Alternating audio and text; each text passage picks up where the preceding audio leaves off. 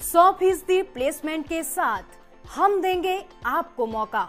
Live 24 media institute, admission open. Registration के लिए call करें 9560464170, 9560464170। यूपी के झांसी से पुलिस की दबंगई का मामला सामने आया है, जहां एक दुकान पर बैठे दीपू नाम के व्यापारी को डायल 100 पुलिस ने बेवजह पीट दिया, जिसकी वजह से स्थानीय व्यापारियों में गुस्सा है। इस बारे में व्यापारियों ने पुलिसकर्मियों के ऊपर कार्रवाई किए जाने को लेकर पुलिस क्षेत्रीय अधिकारी डॉक्टर प्रदीप कुमार को प्रार्थना पत्र देकर कार्रवाई की मांग की है। क्षेत्रीय अधिकारी ने इस मामले में कार्रवाई का आश्वासन भी दिया है। फिलहाल मारपीट करने वाले सिपाहियों को डायल 100 से हटा दिया गया है। देखिए, कोरोना बीमारी के चलते लॉकडाउन का अनुपालन करवाना पुलिस की प्राथमिकता है। इसी क्रम में कल सूचना प्राप्त हमको हुई है कि एक दीपू मोदी जी हैं, हमारे व्यापार मंडल के अध्यक्ष हैं, बहुत ही सम्भ्रांत व्यक्ति हैं। ये करीबन 8 बजे के बाद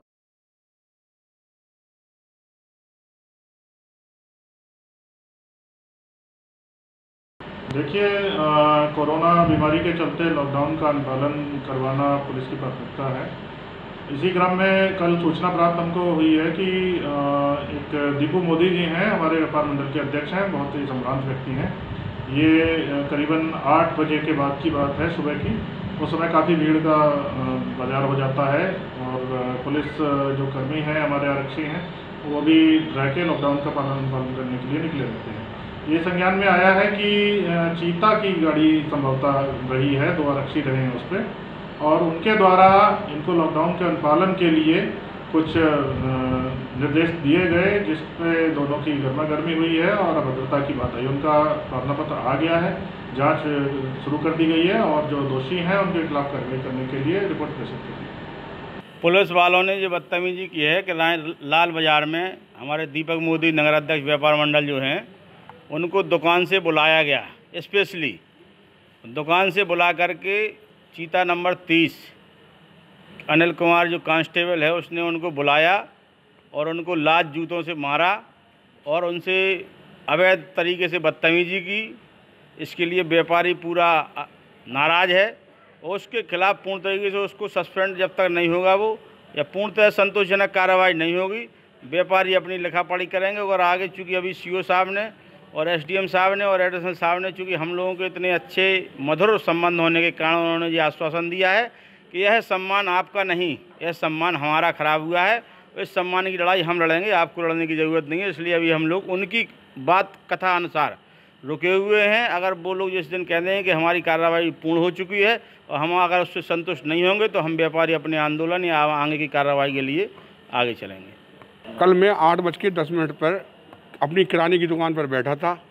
चीता नंबर 30 की गाड़ी आके रुकी और मुझे बुलाया गया, तो मैं दुकान से नीचे उतरा। उन्होंने कहा दुकान पर ही बीच रोड पे आओ।